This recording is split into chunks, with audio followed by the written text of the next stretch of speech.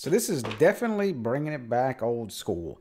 But hey, still today, this is one of my favorite dimmers that I could use in the home for doing whatever projects or just whatever type of different dimming or whatever. It's just an awesome dimmer. I still haven't seen them make any dimmers like this for the EU or Australia, whatever. They just seem to be making them for the North America Decora style, unfortunately. So yep, this is that Martin Jerry. I call him the Martin Jerry OG dimmer for, that original gangster. I know there's somebody else named OG, and that is his initials. But it's an awesome little dimmer, and currently they are ESP based. As of the recording of this video, you could even buy them today and they still will work with Tuya Convert, but they are ESP based and you can jig them and you can flash them to Tasmota or ESP Home with using some little jumper wires because they have the via holes. So there's multiple ways you can do this guy. Now, Martin Jerry, if you are watching this, I know you're going to have to switch this guy soon to that WB3S. I'm hoping you're still going to make this particular dimmer. It's an awesome dimmer, and I know you've probably sold a lot of them because even myself, I've bought a lot of them. But you may want to think about doing one with the ESP chip as well. Now, if there's some type of deal where you can't do a ESP12F module under your same company name, hey, just do like them other guys do and make another company and just sell some pre-flash Tasmota dimmers and stuff with the ESP chip. I guarantee you the community will get behind you and buy some of your products. So enough about that.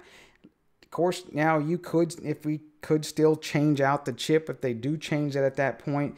Now this dimmer is pretty cool because it is a 3-button at once Decora. There is a on and off at the bottom. Now you have the down and the up. Some people don't like the look of this, but hey, it's just kind of that preference. There was another one that was Tessin that it had just 3 buttons instead of this kind of Decora one. And they just made this to look like their smart switch, which still today as well is one of my favorite smart switches, just due to the button on it doesn't take a lot of travel, and we can do the control the red and the blue LED on it because it's great for notifications. You can turn the red and blue to, of course, that'll make purple. It's great for doing stuff like, hey, is the washing machine or in the dryer running? I can see that from my bedroom. Or, hey, is the alarm system armed? I can see that with the red or the blue to determine if the alarm system is armed. Different statuses, pretty cool stuff. Doing automations, whatever. And they give you those little screwless Decora faceplates for the single gang.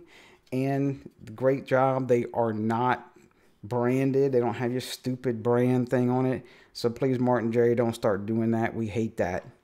We just like regular plain light switches with no words on them. Good job. So if you did want to use this, unfortunately with the Tuya app, you're not going to find that here. Maybe some other channel down below or somewhere you can go search around for that. We're going to take this out the cloud and do our thing with it because it's a really awesome switch. There's no secondary MCU to deal with, so if you really wanted to, you can do long press power, long press this, control thing, do double press, single press, multi press. You can do all the things. It's pretty cool with this dimmer. Now, if you're going to do Tuya Convert with it, hey, I've got a Tuya Convert video, but there's not many products out there, but this one is as this time of the recording of the video. So, of course, for future, because Tuya Convert doesn't always work for everybody, if you want to open this guy up, I find it is easier to use the ground as kind of has a larger little gap.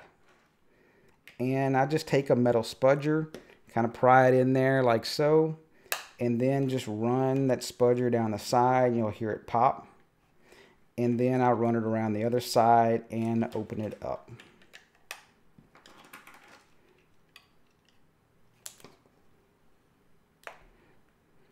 If you're really gentle with it, you won't break anything. Just run it around the side, it will pop open.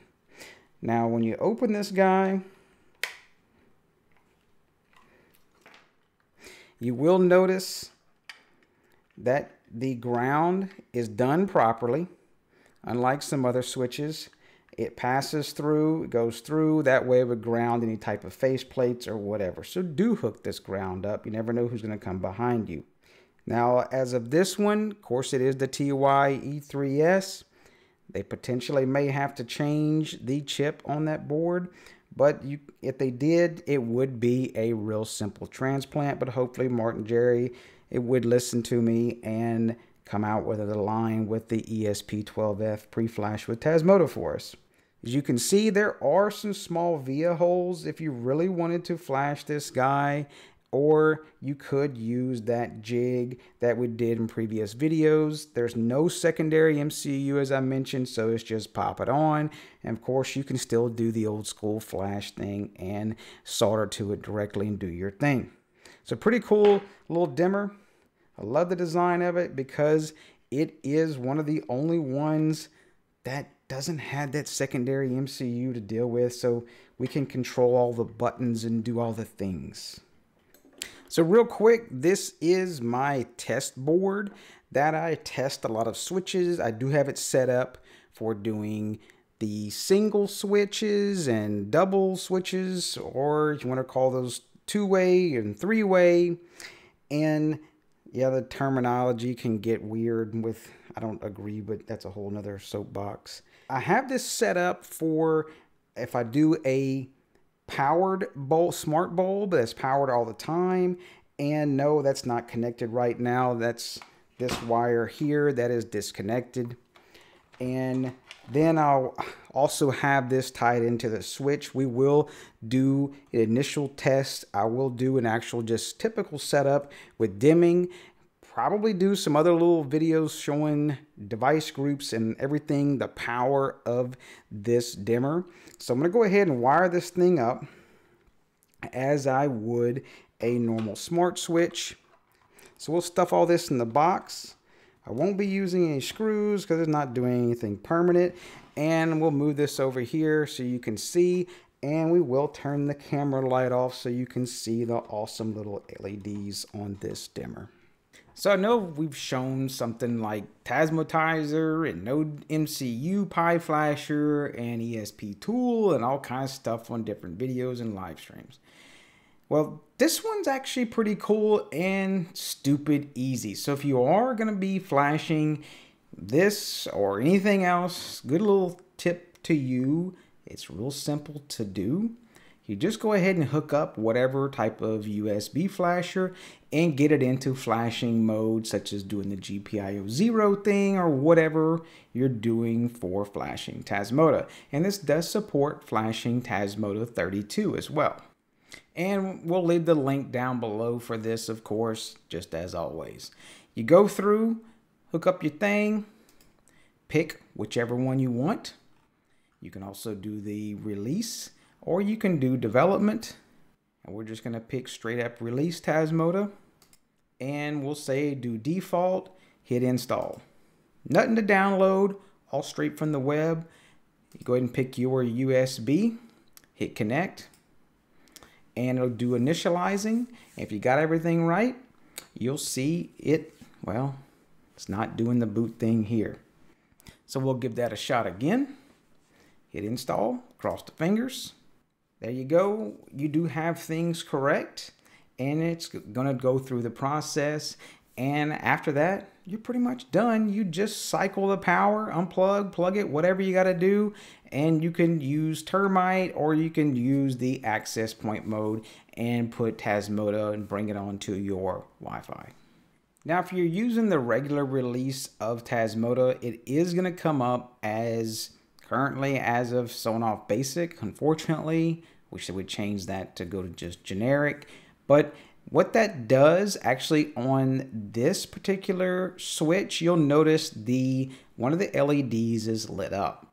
And if you do go and turn it on or off, you can see that actually changes the state of one of the status LEDs. So you're probably thinking, well, hey, I gotta go find a template for this right quick.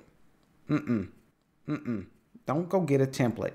As long as you have the full version of Tasmota, not the light, just the regular full version of Tasmota. And you'll notice, we're gonna jump to the docks right here, is all you need to do to enable PWM Dimmer, and that is, of course, you can see here, is just go pick the PWM Dimmer module. So we'll do that right now. If you go to Configuration, go to Configure Module, change it from Sun Off Basic.